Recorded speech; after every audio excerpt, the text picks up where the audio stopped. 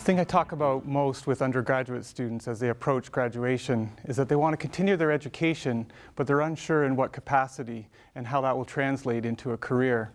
Many students haven't thought about research and where it can take them, and I completely relate.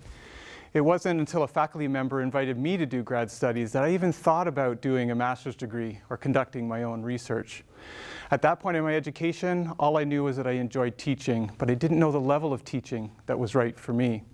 As my graduate training progressed, it became clear to me that contrary to many of my peers who were predominantly interested in their research, teaching at a university level was my primary motivation for completing my PhD. And although my enthusiasm for and background in teaching helped me to secure my first academic appointment, I realized quickly that I wasn't going to progress very far in my career as a faculty member unless I learned to become a good researcher too. So as I developed my teaching, I also learned to enhance and enjoy my research. But what has taken me nearly 20 years to learn is that I became a much better teacher because of the efforts I put in to become a better researcher.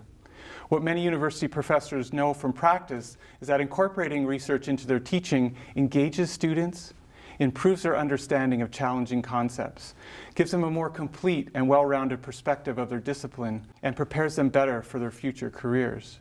But what many of us don't reflect on much, though, is that by engaging our students in research, we are also developing our own skills as teachers, too. In my opinion, research is teaching.